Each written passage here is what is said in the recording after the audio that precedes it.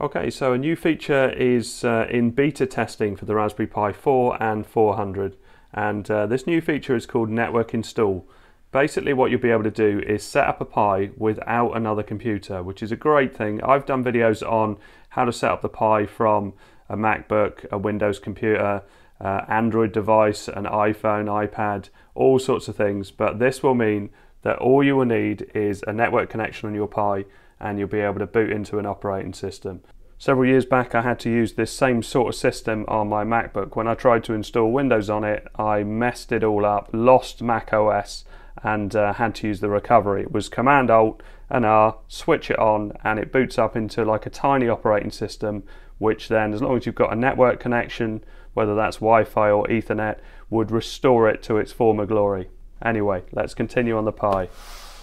So this is MX Linux and the story on Raspberry Pi News. Network install beta test, your help required. Until today you've always needed to use another computer to run Raspberry Pi Imager or to run something similar, to let you flash your operating system onto an SD card when you get a new Raspberry Pi. But how do you get the operating system onto an SD card if you don't have another computer in the first place? It's the classic chicken and egg problem, and we just solved it. So it's in Raspberry Pi Imager and it's a beta version of Network Install. And there's a few options. Well, let's call it up. So if I press the Windows button and start typing Imager and press return to launch that, then we can do choose OS, scroll down to the bootloader bit here, miscellaneous utility images, beta test bootloader, and you see there's three options here: SD card boot, USB boot and network boot. From what I understand from reading the article, this is what it defaults to. So if you pick network boot, it will try and boot from network straight off. If you pick SD card, it will prioritize that first. I'm going to pick SD card because basically if you don't have an SD card or a USB boot in there, it will boot up from the network. So let's click on that, choose storage. So I'm using a Samsung 32 gig SD card. Let's pop that into the SD card slot on the Pi. And I can already envisage in the comments people saying, tells you how to set up a Pi without using a computer and then proceeds to use a Raspberry Pi to set it up.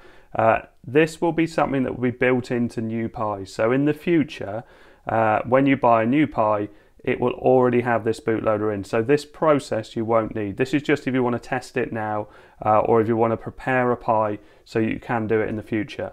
So I'll click on choose storage. You can see it's detected my card, 32 gig. And hit right, and this is going to be very quick because obviously it's a tiny amount of information. And yes.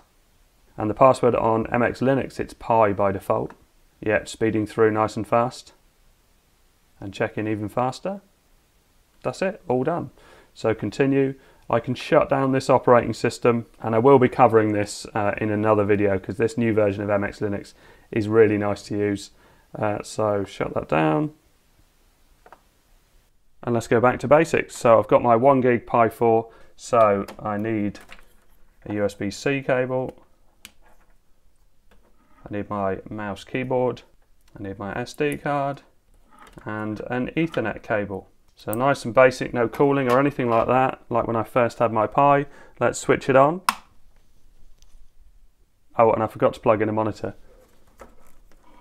So let's pop that in, the one next to the USB-C socket. Something's happening.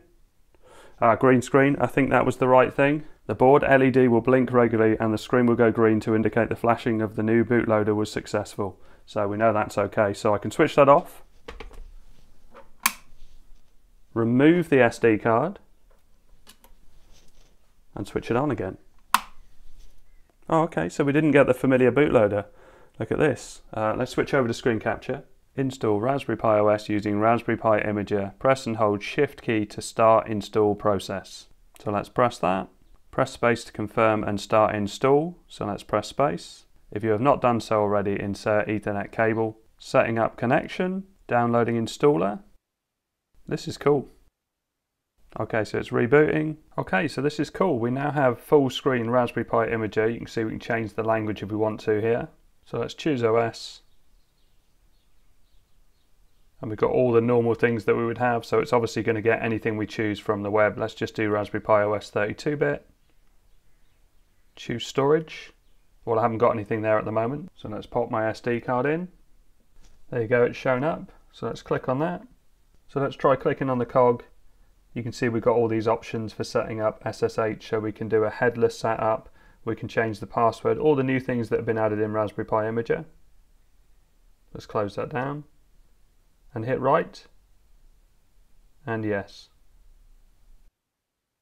To install the okay, so it's finished screen reader, writing the press image Ctrl+Alt+Space. and it's restarted, and you can see this is a brand new fresh copy of Bullseye. So all of that has worked. I want to see what happens if I boot it up now without the SD card in. So I'm very impressed so far. Let's shut this down. Press Ctrl+Alt+Space. Yeah, I want to know if it goes back into Raspberry Pi Imager or what it does. Shut down. Okay, this is interesting. So this is what happens now if I reboot without an SD card in. So you can see it's very different to what it would normally do. So install Raspberry Pi OS using Raspberry Pi Imager.